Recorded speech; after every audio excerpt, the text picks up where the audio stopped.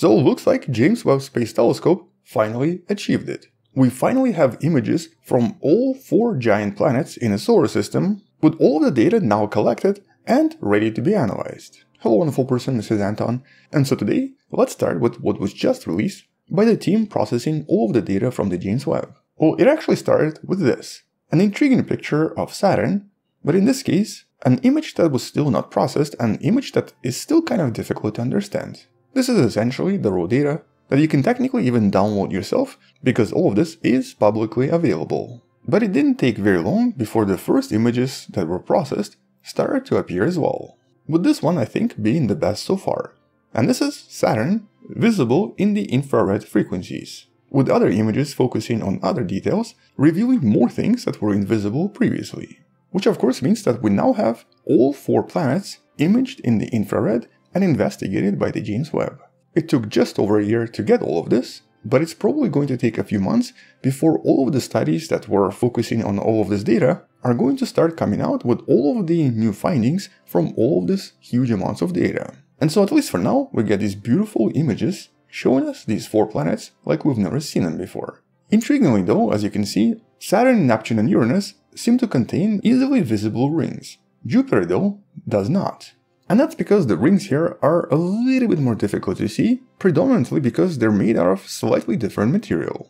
Although if you want to learn more about this and you want to learn more about Jupiter, Neptune and Uranus and all of the discoveries made so far, check out all of the previous videos in the description below. Nevertheless, from all of these 4 images, we definitely get to see these planets in a way we've never seen them before. For example, for Jupiter, we seem to observe these permanent aurora that are generally invisible in optical wavelengths, but are definitely visible in higher frequencies or in the infrared, with the rings also generally invisible in the optical light, but once again visible with infrared frequencies. When it comes to Neptune, which is the farthest of these planets, this is probably the most detailed image we have ever since the Voyager 2 flyby in 1989. And here I think it's the rings that are probably the most exciting, as well as tiny moons visible inside the rings as well. Here's the annotated version of this, and as you can see, one of the brightest objects is the large moon Triton, the moon that's potentially extremely similar to objects like Pluto. But we also get to see other 6 moons, with 7 other moons invisible in these images.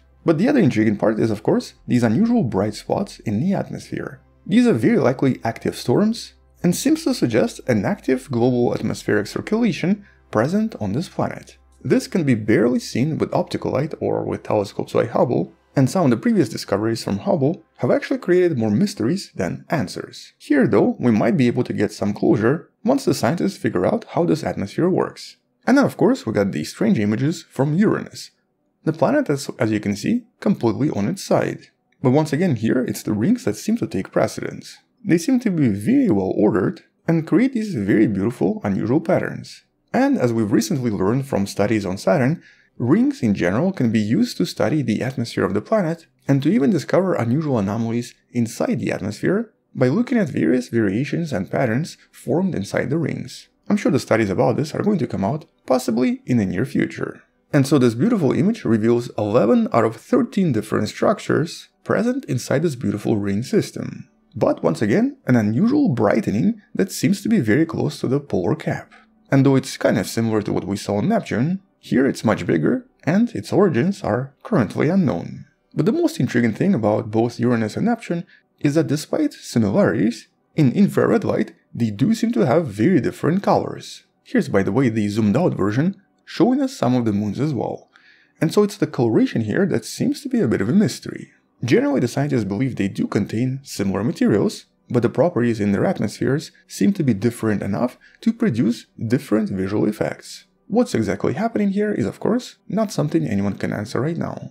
And now we have our 4th addition, Saturn. And this one I think is probably the most unusual and the most unexpected.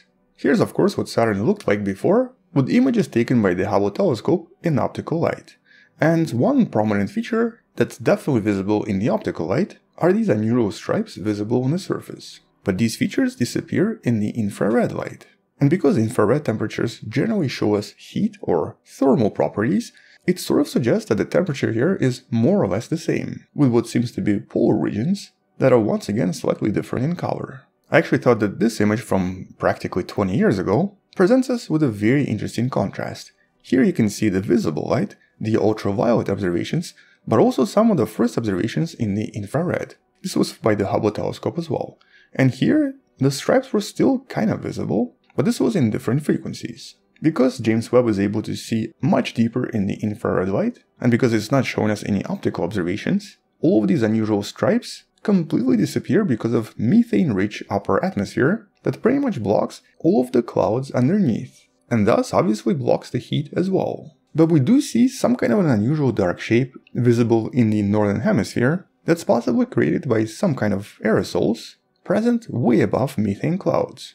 But it's still kind of surprising how different it looks from Jupiter. First of all, no aurora visible whatsoever, and second of all, no unusual storm-like features, or really any features, that we do see in optical light, but that are pretty much absent here. But unlike the atmosphere, the rings are definitely very easily visible, along with several moons. And it's really intriguing how it's the rings that seem to be the brightest objects in this entire image. Much brighter than the planet itself. And so in this annotated image, you can definitely tell apart the dark C ring, the very bright B ring, the Cassini division, the somewhat bright A ring, and the unusual Encke gap that ends with the F ring at the end. But because this is just the first image, we still don't get to see the other rings that should be visible on the outskirts as well. As a matter of fact, the G ring that should be visible seems to be absent, as well as the large diffuse E ring that is believed to be produced entirely by the moon Enceladus that you see right there. And that's of course the other major discovery coming from the system in the last few months. A major discovery coming from Enceladus itself. The strange, mysterious, and very exciting moon that you see right there. Once again, the center of the E ring. This by itself is clear evidence that it's creating the entire structure. And so as we've known for many years now, Enceladus has these very large emissions that, as we've recently discussed, don't seem to be geysers or even volcanoes, but instead seem to be a result of very violent sudden evaporation as the liquid water from within is exposed to outer space. And this of course ends up extracting a lot of materials from within the internal ocean and releases it into the rest of the Saturn system.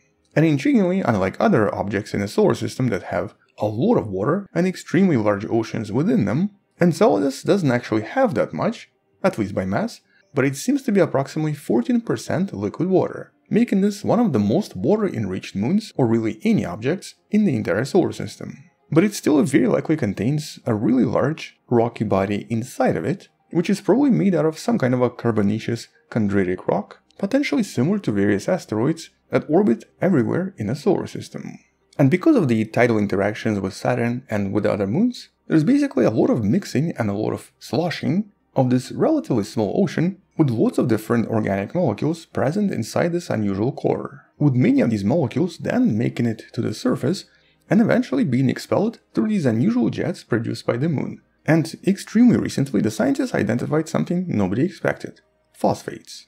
The same stuff that our DNA and RNA are made from, and also the same stuff that our whole body uses for energy. And of all possible molecular discoveries, so far this is actually one of the most exciting ones. Mostly because finding phosphates in an ocean on an alien world dramatically increases the chance that we might discover some kind of a strange, unusual life. But more importantly, organic life. Life similar to planet Earth. And more importantly, the chance of this happening on Enceladus has now increased dramatically because all 6 important elements of life, carbon, hydrogen, nitrogen, oxygen, and sulfur, have also been discovered here as well. This moon seems to contain everything you would need to create primitive life. And with the discovery of sodium phosphates, it's basically now all about just going there and trying to see if there's anything present in those oceans underneath the ice caps. Although the only way we could probably ever come here is by using some kind of an advanced rover that can dig through all of this ice and then explore the ocean.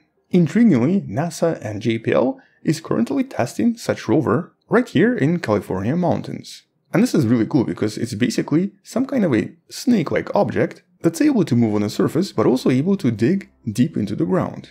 You can learn a little bit more about this in one of the videos in the description, but in essence this is maybe the future of Enceladus mission. A somewhat strange, unusual, but somewhat effective snake-like object that's able to explore the oceans underneath. And because it's already been tested successfully here on Earth, it's now just a matter of time before all of this can be planned officially and launched sometime in the future in order to explore this unusual moon. I think this image right here represents this really well. If successful, this would be the most exciting mission ever and potentially make incredible discoveries underneath. But all of this was really made because of these observations inside the E-ring made with the James Webb Space Telescope. And so now we have really good reasons to try to go there and to potentially finally have an answer for, is there life out there outside of planet Earth? Because at the moment, Enceladus is definitely that one location that seems to show the most signs. But if the life here doesn't exist, and also if the other exciting moon, Titan, reveals no signs of life either, well, that's when we have to start asking bigger question. Is life just very unique and extremely rare? But these are of course just first observations of this beautiful system, and the first images coming out of James Webb. Here, the Northern Hemisphere is actually currently reaching the end of its 7-year-long summer, and so the images will probably change in color and look very different in the next few years. Which by the way might help us answer what's actually happening right here in the northern region. And so until these future discoveries, and until future observations from the James Webb, that's pretty much it. Thank you for watching, check out previous videos in the description below, subscribe, share this with someone who loves learning about space and sciences, maybe come back tomorrow to learn something else, and support this channel on Patreon by joining channel membership or by buying the Wonderful Person t-shirt you can find in the description. Stay wonderful, I'll see you tomorrow, and as always, bye bye.